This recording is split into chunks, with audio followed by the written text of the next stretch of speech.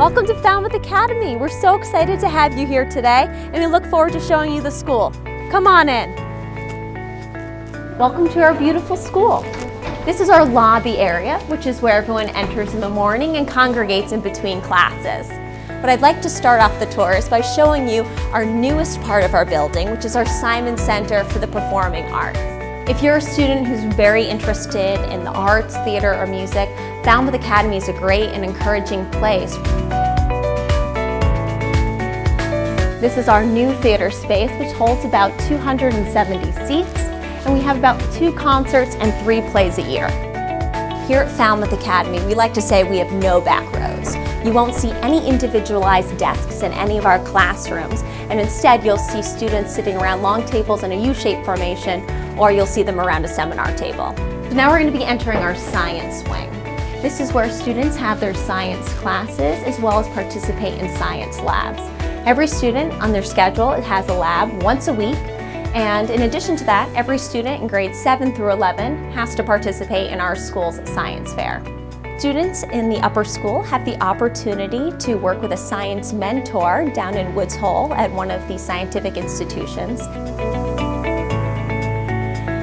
We're entering our art area, which is where all the creativity happens. Art is one of our many electives here at Falmouth Academy and incorporates drawing, painting, studio art, and ceramics. In addition to that, we have about over 40 electives students can choose from.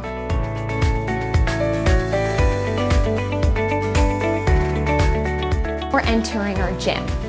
This is where students in grades 7 and 8 have PE class, and this is where all of our sport teams meet.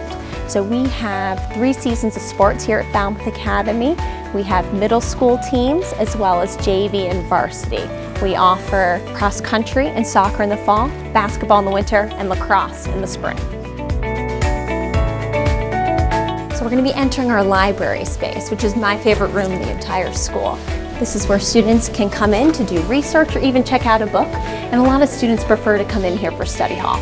In the library, you will usually see students working with other students, collaborating on projects, or even teachers working with students going over materials. So let's now go into one of our newest spaces, Morse Hall. I think we're just in time for all-school meeting. All-school meeting is a really important part of the Falmouth Academy school day. It's a place where we get to see each other face to face, the entire school, all students, all faculty, and we go over the things that are meaningful to us.